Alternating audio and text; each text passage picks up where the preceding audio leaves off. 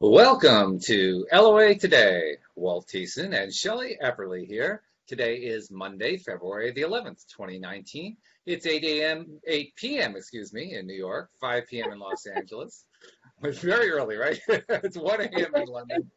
Sydney, Australia is at 12 noon. Wherever you are in the world, thank you for tuning in to yet another episode of LOA Today, your daily dose of happy. And I'm happy to report that we are here for another Q&A today. So if you're tuning into the live stream and you've got questions you want Shelly and I to address, feel free to type them into the comment section and we will be happy to do that.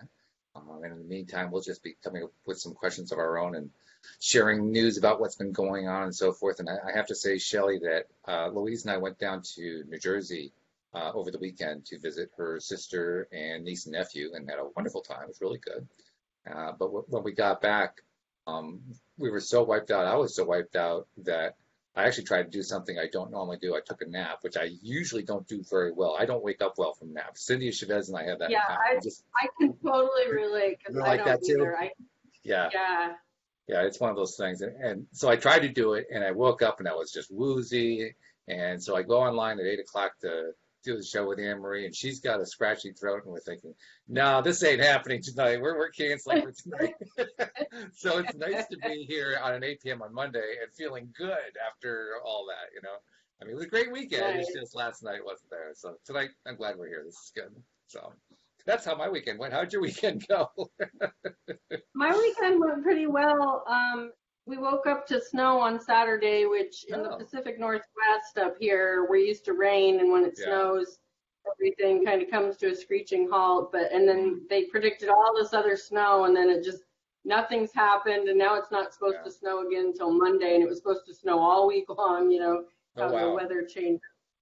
But yeah, so it's just rainy and cold, but we had a pretty good weekend. So Saturday we just kind of hung out at home and we ventured out a few times, and then Sunday kind of the same thing. My daughter came over for a while. We went to this European bakery it's just so yummy. They have amazing baklava, and I got something called a Napoleon, and it was so yummy. Oh. It's one of those things where you eat it and then you're just like, afterwards you're like, oh, I shouldn't have ate that, but it was just so good. That's what my former co-host David Barkey used to call energy raising food. But that's where you eat the food and you're just so energized by it, right? Yeah. Or vibration raising food. That was the other phrase he used, vibration raising food. But yeah, that's good. That's really good. I know. Well, whenever I say that, where I'm like, oh, I ate that and I shouldn't have, Marley, my son, always reminds me, Mom, remember that food is whatever you say it is. So if you think it's bad, it's bad. And if you think it's good, it's good. I'm like, yep, you're right. I'll just eat that tiramisu then. Isn't that the dangerous thing? I mean, you learn about this law of attraction stuff. You learn about being a deliberate creator. You start spouting it, and when you have kids around, it just all comes, shooting right back at you every single time. It's same for spouses too. I mean, Louise and I are doing this kind of thing to ourselves and to each other all the time. It's like you can't get away with anything anymore, Yeah, it's true. It's true. And actually, before the podcast, we were talking about a subject that we can't really talk about in detail, but there was a general context. And the context I thought was a good one. So I figured maybe we can start off as that being like the main subject and the main question to address first. And that is, so much of the time, many of us try to help out on Facebook in the law of attraction groups, answering questions. People post, I'm having this problem, or I'm trying to do that. I don't know what to do, that kind of thing. And so, and a lot of people, chime in. They try to be helpful, which is great. But it also occurred to me, and you reinforced it in a comment you made just before the show, the person who is asking for the help has to be willing to accept that responsibility for their own change. And I think for the most part, most people are. But it's still a great point because there are a lot of people who treat law of attraction as if it's a magic wand, and it's not anything that they're doing wrong. It's just somebody has to wave the magic wand so they can start getting the things that they want, right? Isn't that the way a lot of people seem to treat it? Yeah. One of the people that contacted me today, she just was like, I've been doing these visualizations for weeks and nothing's happening. I don't understand. Like, why isn't this working? And I said, well, it also depends on what you're doing all day, every day. Like you you can take 10 minutes out of your day and do visualizations and, say I gave an example and it had nothing to do with what she was, looking at. I didn't really know what her, wants and needs were or whatever, but I just said, just for an example, if you live in a house and you're, visualizing your perfect house and, you're walking through it and seeing all your new appliances and your fireplace and your deck and everything you want in the house. And then you just go through your day and complain about everything that's wrong with your house and you don't take care of it and you don't clean it and you don't,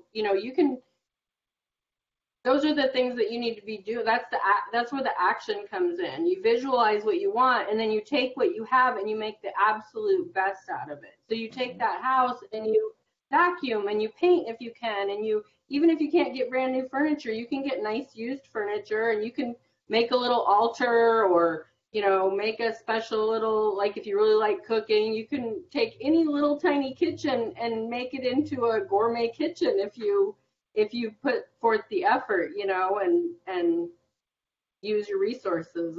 And so to me, that's where the law of attraction really starts taking shape, is when you take what you have and make the best of it instead of just complaining about everything, because the universe is just going to give you back what you're putting out. So you can put out, that you have a tiny kitchen and you want to be a chef, or you can put out, I have a tiny kitchen, but I'm still a chef and I'm still making the best of it. And the universe will give you back and give you back more of what you're already focusing on. So it's a very true point. And yeah, certainly that kind of action, that's often what they call inspired action, is a good kind of action to take. But it also occurs to me that's not the only way to go negative, if you will, to start complaining about how, the kitchen isn't big enough or whatever. Probably the most predominant way to go negative after we put out a positive request of some kind is to do it without vocalizing it. And what I mean is, let's say you asked for, you said you want to attract a new house with a big kitchen, okay, and it hasn't shown up yet. Okay, so the new house hasn't shown up with a big kitchen. What have you talked about before then? Well, you may have been talking about how small your current kitchen is. But you may have not been talking about it at all. Instead, you may have been stewing on it, thinking to yourself, oh, well, that's never going to happen. I never get what I asked for anyway, and you're not saying any of this. You're just kind of thinking it subconsciously, like, I don't know what I was thinking. I'm trying to talk myself into something that doesn't work, and I should know better. And, it's just the vibration of that is just wrong. It just doesn't work. But yeah. I think we do that a lot. I think we do it a lot more than we recognize. So even those of us who understand that you have to walk the walk, I think it's so easy for us to just miss, how am I actually feeling about it, even if I'm not talking about it?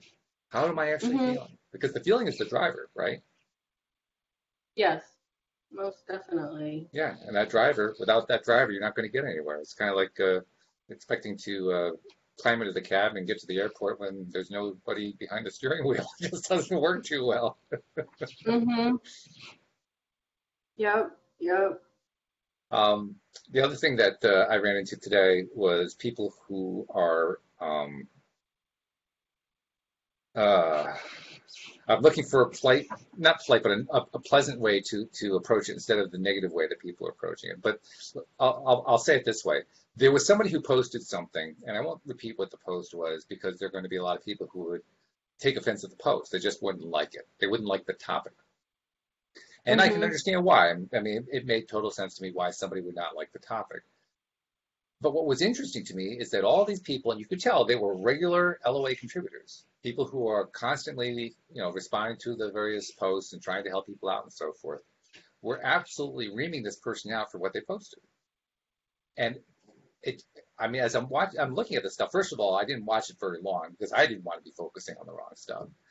But more than that, it occurred to me, I wonder if they understand how much energy they're putting into this thing that they don't want. Once again, an example of how we put our attention on stuff that we don't want while trying to convince ourselves that we don't do that. I mean, I spend a large portion of my day. Now, I can honestly say there are times that I definitely do focus on stuff that I don't want. And I do it knowing full well what I'm doing, and I've actually gotten to the point now where I'm thinking, I really want to cut down on that. But at least I'm doing it consciously. But there are also some things that we do unconsciously. We aren't even aware of being, the person who's doing this thing. And we believe that we are generally positive. We believe that we're generally focused right, focused on the things that we want. And and then there's the other part that goes along with it. Many of us have been doing this long enough now that we recognize all the traps, right? So there are certain ways, certain things that you don't want to word your sentences as. You don't want to make it look like, oh, well, yeah, I set myself up for that one. So we avoid even acknowledging in writing or in our conversation that we've been focusing on something that we don't want, and yet we still focus on what we don't want. And then things don't show up, and deep down we wonder, well, Jesus, is this really working? I mean, even as I'm saying this, I'm saying, Walt, why are you even talking about this subject? Because this is a subject that you want to stay away from. But nevertheless, there it is, Well, so today, was it today? I think it was this morning. I posted, I just think it's interesting. This is just because of, my son deals with depression and anxiety, and he's been kind of in a low spot for a couple weeks, and we've been, trying all these different ways to deal with it and stuff.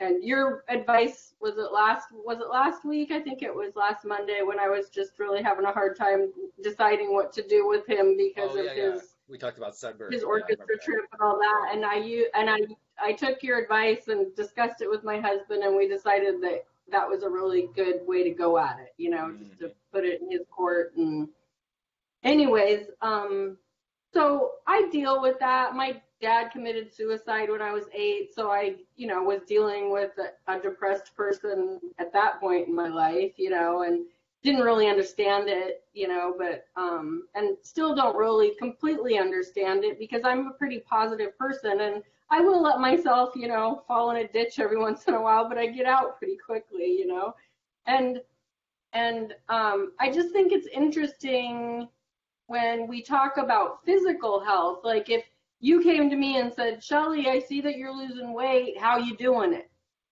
It would be a totally normal conversation for me to tell you, well, this is what I'm doing, this is how much I'm exercising, this is what I'm eating, this is my thought process, and it's been working for me, I hope it works for you. And, or, there's Weight Watchers, there's Jenny Craig, there's Atkins, there's keto, there's whatever, right. It all works for somebody because they're all running strong, So then there's our mental health. And it just seems like there's a hush about depression and anxiety. Like, we're not really supposed to talk about it because I'm not depressed. I can't tell you how to deal with your depression or give you any sort of insight because I don't know how it feels. So, I guess it would equate for a skinny person to tell a fat person how to lose weight or whatever. But I just put this post on Facebook this morning, just kind of putting that out there. Like, our physical health, we can all talk about it. It's pretty open. It's nothing, I'm sure super skinny people and super fat people hear comments all day. Oh, sure. And probably they hear it in their own heads too. It's probably both. Oh, yeah. Oh, yeah. But they hear it going through Walmart or sure. On the street or whatever, and I've been guilty of it because you see somebody like that and you're like, whoa, whether it's too skinny or too large, Mm-hmm. And so the whole mental health thing, it's like you're not supposed to touch that. And I just think it's interesting how it's dealt with in society because we throw so many pills at it. Mm-hmm. My son's on 3 medications right now when I know one natural medication that would take care of pretty much everything, but it's illegal for him to do that, Yeah. So it's like, it's just like, I don't know. I just put that out there and a couple people kind of like what you said, they kind of attacked me like, well, until you're living it, you have no right to even talk about mental health. And it's like, we all have mental health. Mm-hmm. And I've seen proof of people that have depression and they get out of it in different ways. Yeah. Oh, yeah. And to me, depression is a lack of happiness in some way. And I think that there probably is definitely a brain chemistry thing that goes on there. But I also think that like addiction and depression, I think that a lot of that can be cured with learning how to be happy and learning to live your life on your terms instead of everyone else's terms. There's an interesting thing about depression, people who are suffering from depression. And I'm thinking in one case now, this is a particular case of somebody a number of years ago who asked me to coach him, to give him some coaching, who was dealing with chronic depression. He was clinically diagnosed as depressed. Mm-hmm. And the conversations I had with him were interesting conversations. We did, I think, like 4 or 5 sessions, something like that. And I can't honestly say we made a lot of progress. We made a little progress, but he would make progress and then he'd backslide, and he'd make progress and he'd backslide. So the messages weren't totally getting through, I don't think. And I tried one experiment with him kind of early on in the process that was, I thought, rather eye-opening. I asked him, I would start every session with the emotional guidance scale, the 22-point scale. And I'd show him the scale and I'd ask him, where are you on the scale? And he would say, well, I'm about here. Well, that particular day, he was toward the bottom of the scale. He was like in the bottom third for sure. So he was not in a happy place at all. He wasn't totally in the depression range, but it was pretty close. And so I asked him, what does he want to feel now? What would you prefer as your feeling?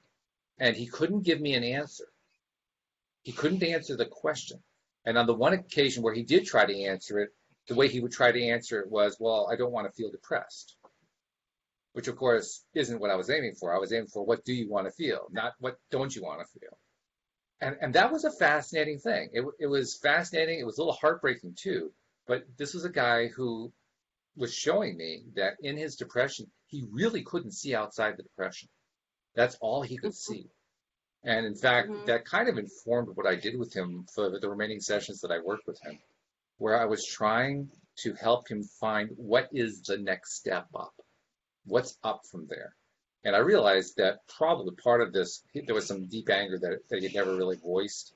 He was seeing a psychiatrist, he was seeing a therapist. I was actually the third person in the triad, so to speak. And everybody was kind of pushing in the same direction. I could get that sense from what he was telling me. But when I would try to get him to imagine, can you feel what it's like to feel like in the revenge section or in the sector or in the anger sector or the fear sector? Can you imagine that?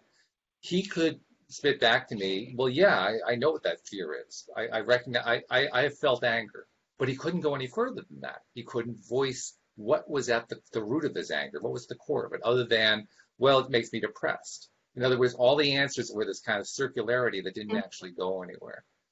And I think that kind of that touches kind of on what you were talking about. It touches on the fact that when you're that depressed, you really are not in contact with what you want at all. So, I mean, maybe going for happy, maybe that's a little bit too far, but certainly going for anything that moves you off of that spot, even if it moves you slightly, that's really what you got to go for. And it also ties back to what we talked about a moment ago. You got to be willing to accept the responsibility for what you're feeling. And I could never get him to voice that kind of acceptance, which I thought was also interesting.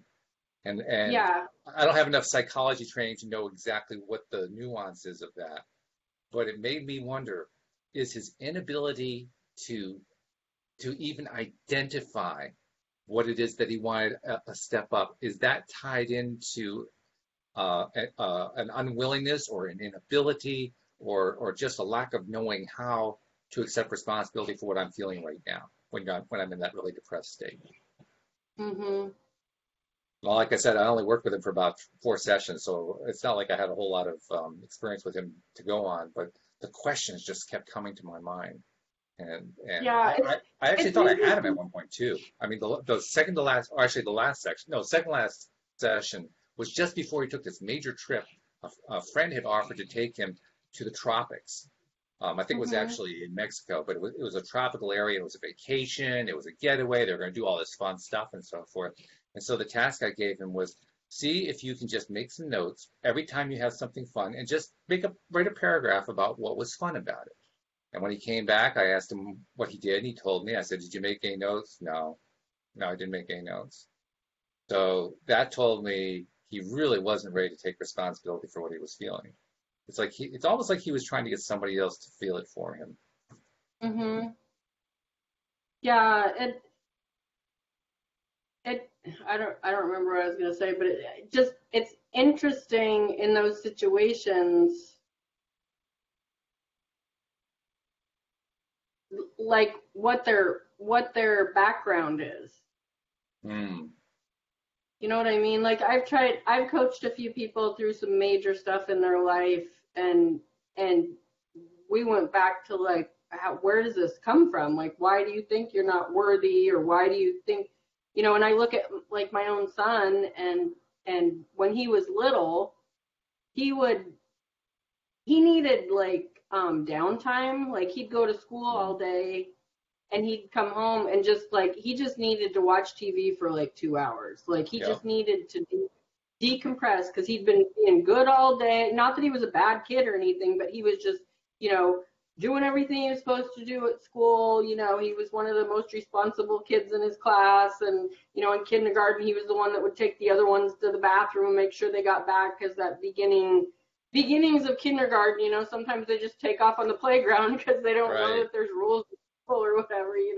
And so he would come home, and as he's aged, he's gotten more and more responsibility, especially with school, because Hmm. that's your job when you're a kid. Right, And right. I even took him out of school in 8th grade, because it was just in middle school he was getting to the point where, there was I would drop him off in the morning and just wonder, God, is he even going to be here when I get back, or is he just Oh going to no. take off? Like, well, and not that he was voicing any of that, but I just knew he hated it there so Mm, much, yeah. and it's like right now he's a year and a couple months from being 18, and it's like there's so much that you can do when you're 18, but right now these are the things you need to do. And it's Right. just, Yeah. and part of that, I think, is where his depression comes from, because there's days that he doesn't have time to decompress. He's got Mm, homework and theater and orchestra, and he wants to go hang out with his friends, so he can't decompress during that, because they're all, talking and having a good time or whatever. right. So looking back, I've been kind of looking back with him for quite a while now, just going, back then he was this kid that needed this special stuff, but what brought it to this level where he's on these medications, and and so I've just thought about that. Like, he just needs, like, this time that he can't always get. Hmm. So Hmm. it's just, I don't really, as a parent, I don't know what to do with that. And I've just, like today I told him, because his doctor upped a couple of his doses, and I'm like, you know what, you can control those. Like, obviously don't go overdose, but you can, if you're feeling okay, only taking the half a dose or a third of, or 2/3 of the dose or whatever, don't take it all just because you're getting to an age where you need to take control of your, you know, Hmm. what's going on with you and how you feel. And he's like, yeah, I know, and yeah, so it's Well, just I been mean, an the good interesting. news is you have at least some sense that's good. You have some sense of where that's coming from. I mean, that's always Yeah. helpful. Just having some information is useful. That's good. I mean, that means that to at least some extent you can be helpful to him. I felt really bad. The guy I was working with was a professional. He was a dentist actually, and actually he was a specialist, but he'd had this long career. He had a successful practice, and the depression had gotten so bad he had to close his practice and sell it off. I mean, you know, and then trying to get at the root of what this guy's problem was. I mean, like I said, he had a psychiatrist and a therapist who couldn't get to the root of it. I wasn't going to hold out a lot of hope I was going to get there. So that's a case where you just feel helpless. Like, how do you help this guy when you can't even find where his block is, and he doesn't know. He has no way to tell you. So, I mean, that's an extreme case. There aren't a lot of people who are in that, but there are a fair number. And I think about those Hmm. people because ultimately, I mean, you're right. They got to get happier. Somehow, some way, they've got to decide, I don't want to stay in here in this place anymore. I want to get out. And that was actually the only admission I could get out of this guy. He didn't want to stay there. But even that I couldn't get a firm commitment on. Interesting, Right. isn't it? I couldn't even get a firm commitment on that. Like, yeah, he wanted to get out of it, but a moment later he'd be backtracking on it. It was really something. Yeah, Really something. the couple of people that I've been helping out, just via private message or something, people like one today or one yesterday was, she just sounded pretty desperate. And I said, if you want to PM me, because I don't like, like sharing everybody's stuff, with everybody or whatever. And so Sure. she PM'd me, and I just been like, when people are in that state, like in the moment, and they're just like, I don't know what to do. I'm just desperate. My life is falling apart as we speak. I'm just like, what feels best right now? Like, Yeah. what could you do right in this moment to just feel a tiny bit better? Is it stop and take a drink of water? Is it just walk out the door and go for a walk for an hour? Is it, watch TV? Is it crochet? I don't know. Yeah. Everybody, Yeah. everybody, everybody's thing is different. And she said, just talking to you is making me feel better. Oh, well, that's good. Yeah. And it was just like, she goes, I'm normally not like this. I'm literally having like a meltdown. And I said, I Mm. totally get it. Because over the weekend, I had a meltdown about my reselling business, and my Oh, husband, yeah. and me and my husband have gotten really good where we get into those places and we don't blame each other, where years ago we would just attack each other. You're not doing this and you're not, and now we kind of like, okay, I know I'm totally, being ridiculous right now, but I just need to like throw all this stuff out at you. And, and he was just like, okay, well, what do you want to do? And I'm like, I want to call Goodwill and have them come pick all this crap up and not even sell it.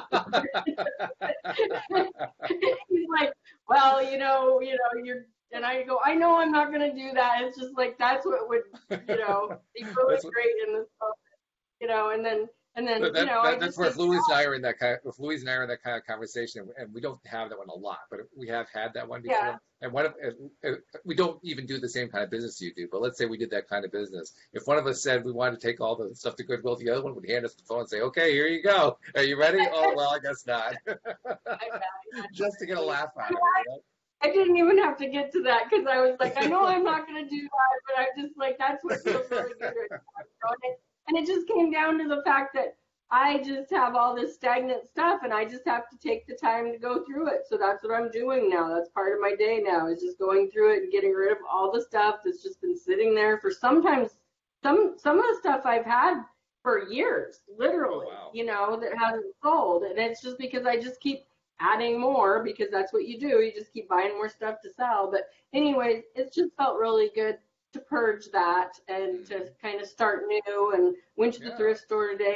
So it was all good, but I totally understand where that's coming from, because even though I have a pretty darn happy life and I'm good with, all the pillars of my life or whatever for the most part, I still just fall apart. I mean, a gal that I coach pretty regularly over the years, we were friends back in Klamath Falls, and I told her, yeah, it was one of those days where I just went to Safeway and bought a bunch of their Chinese food, which isn't very good.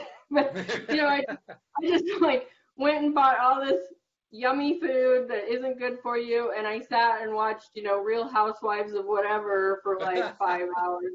I said that was what my day was, because I just didn't want to go anywhere or do anything, because I was just in a really low place, and I just knew that I needed that space. And she was just like, you do that? And it's like, yeah, I do that. Like, nobody's, I'm sure Tony Robbins has days where he's just like, I'm just gonna stay in and eat food, and Sure. I mean, I don't know if there's very many, because he seems like he's pretty motivated, but I mean, I'm a wife, I'm a mom, I'm not, do it. But anyways, I just think it's interesting to kind of like dig up what people's stuff is. Like, we've talked about blocks before, like Mm-hmm. stuff happens to you when you're a kid that you don't even know, or a baby that you don't even know, that's just been drilled into your head. And that's why Yes. don't have enough money, or you can't find a good job, or you can't find a good spouse. If you heard your mom talking about how all men are cheats and liars your whole life, you're going to keep affirming that with your relationships. Which means So we have a lot of things that we can work on if we choose to. I mean, and that can actually yeah, be a little bit overwhelming, but there's not like we lack material. We have plenty of material to work on. So yeah, if we can identify, like taking your example there, if we can identify that we kept getting a message that, all men are cheats, well, we can decide, okay, maybe I'll turn that one around. Maybe I'll decide to say that all the men that I meet are fantastic. All the men I meet are loyal. right. They're committed. They're wonderful. Or I can stick with all men are cheats. It's up to me. And that's where the beauty is. We get to choose. But I think on a personal level, it's good for you to dig that up for yourself, to Hmm. find out that it really wasn't yours to begin with. Yeah, that's true. Yeah, it makes it easier to let go of Because it when you know it's not yours. I did that with my finances and figured out, where my financial blocks were coming from my parents as a Hmm. as a baby, Yeah, and growing up and stuff. And it was like, oh, okay. So that's not me. That's just what I learned at a very exactly. early age. So just being conscious of that makes you start to switch gears, because Exactly. there's lots of people that make lots of money and are responsible for lots of money and they enjoy it. And there's lots of people that have been in committed relationships for decades and decades, and they're so good for each other, and they've never Hmm. cheated, and they've never lied. Well, maybe they've lied a little. You got to tell her when she looks nice in the dress, whether she does or not, right? Actually, I think what you really need to do is you need to know her or him, whichever it might be. You need to know your Yeah, partner and know what the partner needs at that particular time because it's going to be different for every person. But you're right. Usually you can't go wrong saying that's a wonderful looking dress. That's usually a fairly safe thing to say. yeah, exactly. But you're right about how we have all this stuff that we pick up from our parents, and you're right about it being financial too, because I have that. My parents grew up in the Great Depression, and Hmm. anyone who has parents who grew up in the Great Depression knows what I'm talking about when I say you are taught how to be poor. You are taught how to be frugal is a nice way of saying it. You are taught to be thrifty and to look for the cheapest price and to save everything and to not throw anything out. You learn all this stuff. So Yeah, understanding that, recognizing it becomes helpful. Not so much. I mean, it's great if you can get rid of it all at once. Just say, okay, that's not my block. It's gone, and now you're done with it. But what I found happens is it tends to crop up periodically. So I'm going along, and all of a sudden I find myself in that fear-based mode of, I got to hold on to pennies and everything. And if I can remember that this is what I learned from my father primarily, and my mother to a lesser extent, if I can remember that, then I can also remember, well, I have successfully let go of that kind of thing in the past, so I can let go of that now. And in so doing, hmm, I can give myself another respite, another bit of release to let go of yeah. that thing. So I find it's more of an ongoing thing. It's not something to wrestle with. It's just uh, it tends to just come back every once in a while. And when it comes back, I have to remind myself, oh, that's not me. That's this thing that I picked up from my Yeah, parents, and I just have to let go of that. yeah, I totally understand what you're saying. It's like you fall back a couple steps and you gotta go, oh Yeah, yeah, I'm up there. I'm not back here. right. Yes, exactly. Yeah. And look at all the progress I've made over the years. I mean, because there was a time where I would allow that to drag me down for Yeah, days, weeks, months at a time. I mean, yeah, it can really do a number on you, to say the least. I think Jenny is your friend, isn't she? She's commenting like yeah, crazy. yeah, Yeah. yeah, She's throwing up all these some of them are very good comments, but she is just contributing like crazy here. I think people have a hard time with the word responsibility.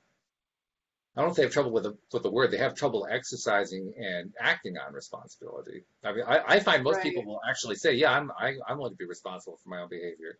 and then they make a lie of it by not doing it. Yeah. They have no problem saying I take responsibility. It's kind of like a politician says, I take responsibility for it. That's the end of it. There's no actual responsibility going on. Yeah, that's the truth. Politics just makes me sad because I feel like it takes some really great people and just ruins them with all the just even starting out with the campaigning. You know what? One of the best things you can do is you can keep track of people who retire from politics, because then you can have something to celebrate. They left it behind. Yeah. Right? That's somebody who, for whatever reason, maybe they didn't do it consciously, but at least they moved away from that realm where everything is wrong, where everything is bad, where everything is a catastrophe. I think in that, there are people that are in politics for all the right reasons. It's like, oh, sure. We put out that generally politics is just a bunch of garbage, but it does serve a good purpose, and there are people that go into it for the right reasons and stay in it for the right reasons and stay true. So, yeah, no, it's true. And yet I also know, like I saw an ad. No, it wasn't an ad. It was an article about PETA. And I can't remember what PETA stands for, but it's basically pets. It's animals. It's animal protection. It's people for the ethical treatment of animals. Ethical treatment of animals. That's it. Yeah. And PETA apparently is doing a protest at, I think it's Madison Square Garden, where there is a dog show going on, purebred dog show, where they running obstacle courses and all that kind of stuff.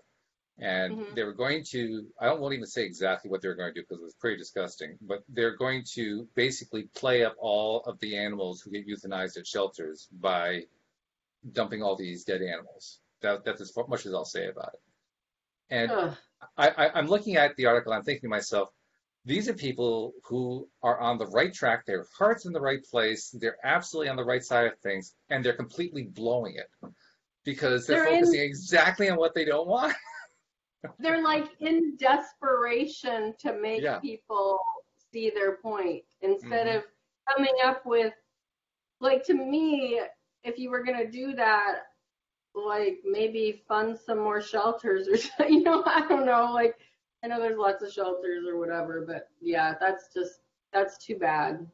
Yeah, it's a sad thing. I mean, because they could have taken their time to simply say adopt more animals. Let's find more homes for animals, or let's even set up an adoption event at the dog show. At the event, yeah, right, something along that line, or maybe something that encourages people to get animals fixed. Something that takes on a positive tone. But instead, they took on this really negative tone, and it occurred to me and apparently they did this last year as well for the same event. And the question I wanted to ask is, well, how did it work last year? Because I know what the answer is. I mean, we know as law of attraction practitioners exactly what the answer is. The answer is nothing improved, and it probably got worse. Yeah. And yet they don't seem to see that.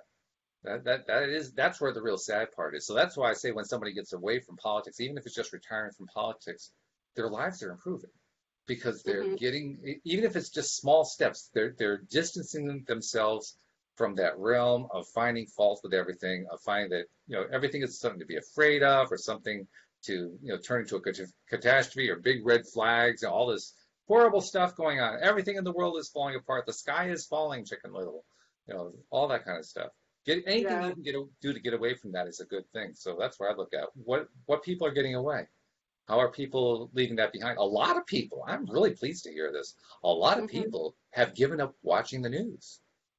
And I'm really impressed by that. I mean, that's wonderful, Yeah. I think that if you're gonna work the law of attraction to your benefit at any level, that should be one of the top things that you do in your life is to turn off the news. Period. My brother-in-law lived with us for a while when we lived in Klamath, and every morning you'd go in the living room and turn on the news, CNN or Fox or I don't even know. I would just totally ignore it. But I just thought, how can you how can you even start your day listening to that negative drone of and I've, like a couple times I have turned it on here because like, a snow day or something, you're looking at, is your school going to go across the ticker, or what's going on with there's been, like when there's like a school thing, like a lockdown in the school, I'll turn on the news to see what's going on with that or something, and, and, but it's just like, this happened and there was a carjacking and there was a high-speed chase and this politician did this and these protesters are in front of the mayor's house and this and that and and every once in a while they have a little feel-good story about something that happened and somebody that saved somebody from a house fire or a dog that got somebody across the street or whatever, which is great. I love that they are trying to throw that in there, but oh man, it's like it would be so nice to just have like a whole network, a whole television network that was just all about the good stuff in life. Good food, good people, good stories, good travel, good Samaritans, Yeah. That's the news I would watch. But I just think that if you are watching the news every day and you are trying to better your life, it's like a detriment to your mental health. Totally. And I can think of somebody who I won't name, who I had a conversation with in the past week, who was very proudly telling me how she reads the New York Times every day, cover to cover, because she believes that a well-informed citizenry requires people knowing everything about what's going on. And she's very proud of herself for that. And I think it's important to understand that it isn't necessarily that you need to get away from the news. I mean, I would say in most cases we do need to get away from news, but it depends on what your state of mind is. If watching or reading the news starts to bring you down, then stop reading the news or watching the news long enough to either stay away from it or change your perspective about how you're going to view it. Because she views it in a way that doesn't tear her apart. And that is possible to do. There are certain things in the news I watch regularly. I don't watch newscasts, but I'll read articles online at the various major media publications on certain topics. And they're invariably related to politics of one particular area of politics because I'm a political scientist. That was my training in college. So I have this, it's kind of a sick interest in a sense, but I have this interest because I find the whole political process to be fascinating. Nevertheless, I also know where my limits are. Cindy Chavez and I had a conversation about this topic about a week ago, 2 weeks ago, and she asked me, how much time do I spend on the news? Like, what's the longest period of time I'll spend on the news in a given day? And I told her maximum of like 15 minutes. And she said, 15 minutes? How can you last that long? Anything more than 2 or 3 minutes is far too long. It's going to be different for every person. But even with 15 minutes, again, it comes down to how am I feeling as I'm doing it. If I'm reading stuff and it's starting to feel, to weigh me down and I'm only 2 minutes in, I'll just turn it off because I'm monitoring what's going on inside. I'm monitoring how I'm reacting. If, on the other hand, I'm reacting in a way that I'm still feeling good or I'm laughing at it, that's one of my favorite things to do is to laugh at some of the stuff that's out there. And if it's actually helping me feel good, well, I will often stay with it in part because I'm trying to toughen up my boundary about being brought down by what I'm reading and just separate that event from what's going on in my head and not allow that to control my programming, so to speak. But if I find that it's dragging me down the other way, then like, nope, got to stop, got to get away from this right now. And actually, lately, I've been coming to the conclusion I need to reduce the time a bit. It's becoming a little bit too much for me. There have been times when I've been feeling it. I've even talked about it here on the program a couple of times. There were like 2 weekends in a row where I had a really, really rough day. And as I thought about it, I realized it's very likely that I've been kind of overdosing on news and politics, and I just need to cut back on that so it doesn't, program me as much as it had been doing. So, it isn't necessarily that you have to abandon it entirely, but if you find that it's bringing you down at all, turn it off, stop it, shut it off. Yeah, well, like in The Secret, they talk about the news a little bit, and James Ray says because people are like, well, I need to be informed. Yeah, you can be informed without being inundated. Yeah, exactly. It's Yes. you can open up the paper or turn on the news really quick to find out what the weather's going to be or what your sports team Right. did or what is going on with your favorite candidate in the election. It doesn't take hours to find that out. It's Exactly. literally you can pick up your phone and figure that out now and Yeah. have that in seconds and then turn it off and move on with your life. And yeah, so like thinking about my husband, because we get the paper and he'll he likes sports, so he reads the sports, and he'll touch on the other stuff and see what's going on in the community, which I appreciate because I'm totally not into it. So he'll be like, he'll be like, oh, how they had that bridge closed? It's because they're doing blah blah blah. And I'll be like, oh, okay, or they're gonna open up the road here. They're not gonna have that intersection anymore. Oh, okay, that'll be nice to just go straight through on that. So it's been really interesting to, and like stores, like he'll say, oh, that building that used to be the Safeway is going to be a Big Lots now, and I'm like, oh, so I get my news from that's how I get my news, is from my husband reading the paper. Yes, right. Yeah, that's true. That's good. And what we're really talking about here is we're talking about learning how to control your own thought process regardless of what you're doing. Because I mean, Abraham makes a good point.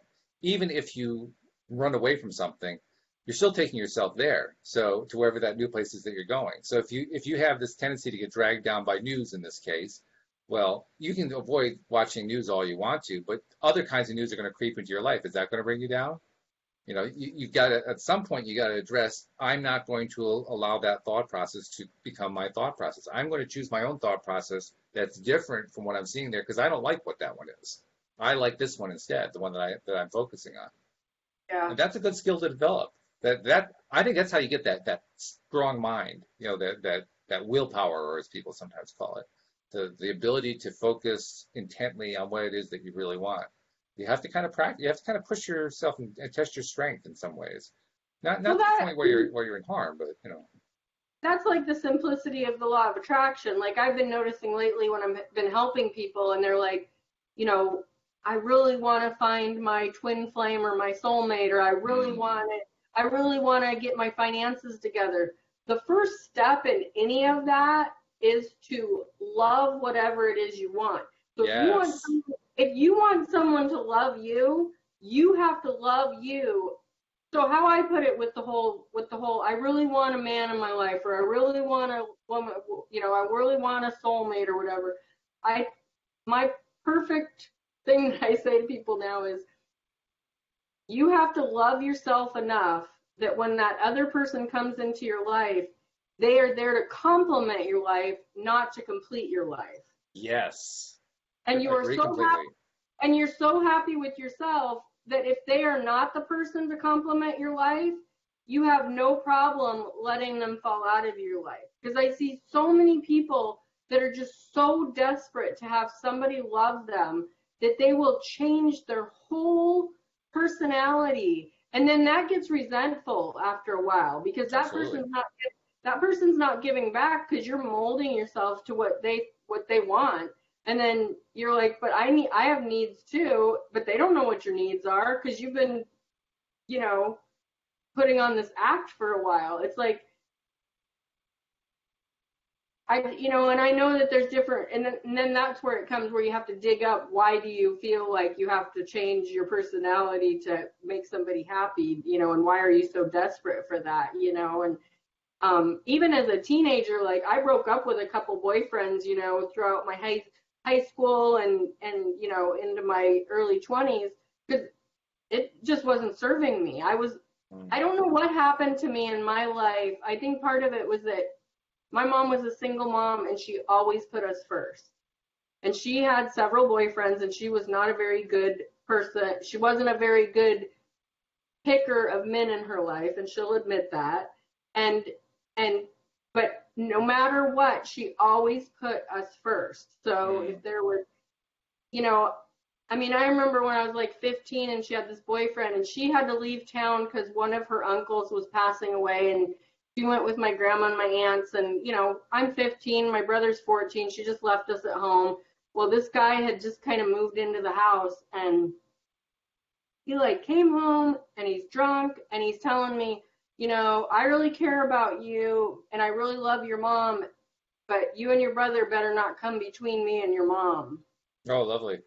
And like literally that evening she called, and because she was just calling way before cell phones and all that back in the 80s, and she called just to see how we were doing, and I told her what happened, and she's just like, he'll be gone when I get home, don't worry about it, just stay out of his way until I get there, I'll be home in a couple days. And that's how it was. Like she didn't there was no question in her mind right then, this guy is gone, like you don't treat my kids that way. And we hadn't done anything, like Right. But anyways, like that's just an example. And I think just because of that, and I just always knew that I was someone special, and I always knew I was loved. And I've just like, my husband's, he's always said, if you don't like something, you stop doing it. Like I wish I had that, because I just keep doing things because I think I have to, and so yeah, it's just been an interesting journey to know that I've actually been, of course, using the law of attraction all these years to get what I want.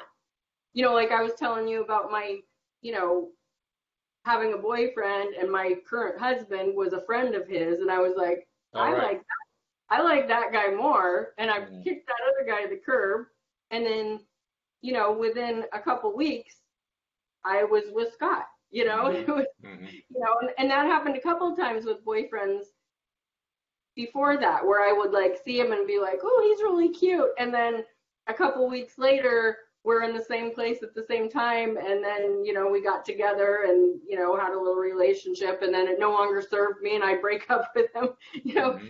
I didn't really ever experience true heartache, because I was the one that broke the hearts, because I didn't want to be in it anymore. So so I think because of that, it's really easy for me to say that, like, well, don't be with somebody to complete you. Like, that just doesn't even seem right to me. And I know that's the way to be. So it's hard for me to understand the other side of that, where you have these people that are just desperate to be with someone, and they just give up everything to be with someone, and then they don't understand why they're not getting anything back.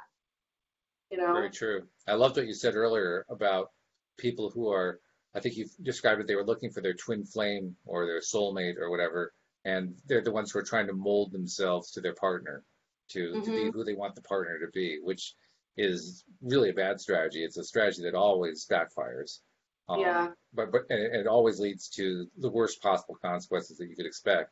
But the other thing that's really noteworthy, in my opinion, about that particular approach is, let's say you somehow manage for some split second in time to mold yourself into exactly that perfect person that the other person wants to be. Then what do you do with your life? Because you're no longer you. So what happens at that point? And they never think about that. All they think about is, all I have to do is get to the point where I have fit myself into this one particular mold so that he'll like this person because that's the person he's looking for, and I'm going to be that person. They don't think beyond that. They just think, oh, it's all going to be happily ever after. But how can it be?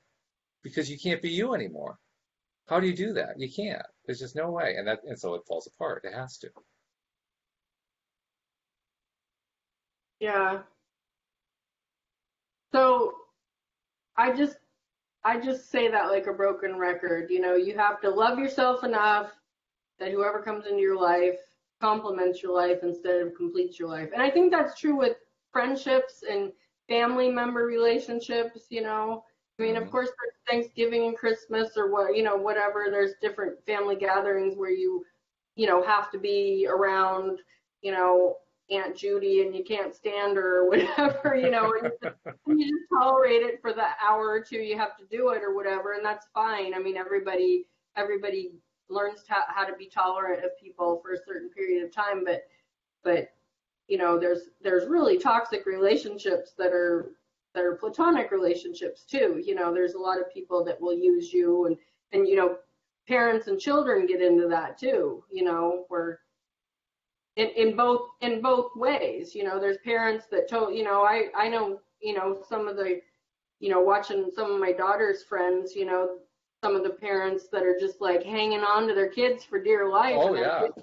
And their kids are like, I want to go explore, and they're, some of them stay and tolerate that for years, and some of them just leave as soon as they can. And then vice versa, there's kids that just cling on to their parents, and you got the 40-year-old living in the basement, and so it's and they usually work together. It's not like it's usually just one or the other. Oh, yeah. They usually combine together. Yeah. In fact, that pattern, the first one you described of the parent who is trying to get the kid to mold himself to what the parent wants, and even perhaps occasionally, meeting that ridiculous criteria for split seconds at a time. That parent is never satisfied. There is nothing that child can do to satisfy the parent. You can't point that out to the parent, because if you do, they'll just deny it. But when you watch the scenario, the kid can never win. There are no circumstances under which the kid is doing it well enough, because if he happens to actually reach the point where for that split second of time he's doing it perfectly, does he get any credit for that? No, he just gets the credit of not being blamed anymore. Yeah. So he still can't win. There is no way to win. And I think that there's parents out there that they've identified I see this a lot in moms, where like, so my kids, I'm approaching empty nest, and I look at pictures of them when they were little, and I'm like, oh, I posted some on Facebook today, where they were little and stuff, and I'm just like, oh, I miss those little people, but then people will be like, oh, aren't you so sad that they're moving out, or they're moving?